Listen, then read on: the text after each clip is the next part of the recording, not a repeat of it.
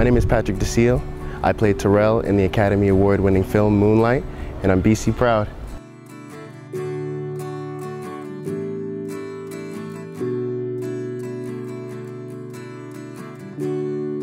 I got the part by coming to class one day, and my professor was like, this is Barry, Adela, and Andrew, some producers for the film, and he said, essentially, don't mess up.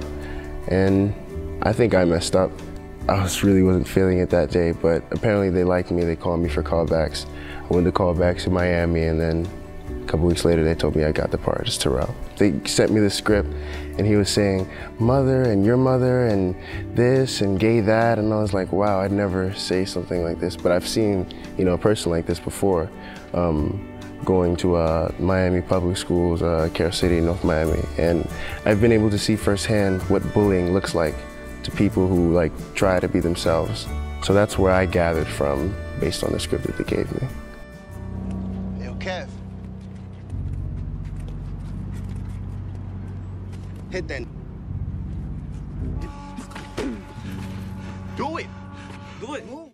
Broward College, it's nice. The atmosphere is nice, and it's good to be around people who think, and are not completely like robots yet. There's a very, very, very family vibe. Very family vibe. My inspiration would be many things, but something primarily would be that I'm getting a chance to say something that I've been wanting to say, but I didn't know exactly quite how to say it. So let me put this on paper and describe it in detail. And maybe that someone, when I perform it, feels the exact same way I do. And when I get on stage and I, perform, and then people walk up to me and say I was going through something like that too, or I know somebody like that, or your words are very powerful, that makes it all the more, worthwhile. She shakes until her body aches. She cries and breaks down, then adds up and breaks down the money she added. Then get right back on the job, yo, you would swear she was an addict. She told herself, I'm only finna do this for a week or two. But if I know her how she know me, then that week or two became a month or three. And a month or three became paid bills, designer purses, Jimmy Choos, and her own personal army of brothers dying of thirst. She went from the projects and evictions to a modern gated community. Mommy don't struggle how she used to. You see, before she had prepared a resume but couldn't find no job.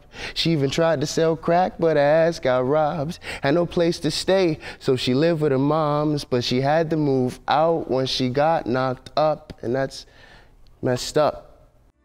If you want it, you have to go, get it. And you can't be bitter if somebody is, better than you. Because someone is always better than you, but that can't stop you from trying.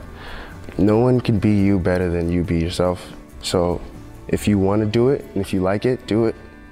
And that's it, don't look back.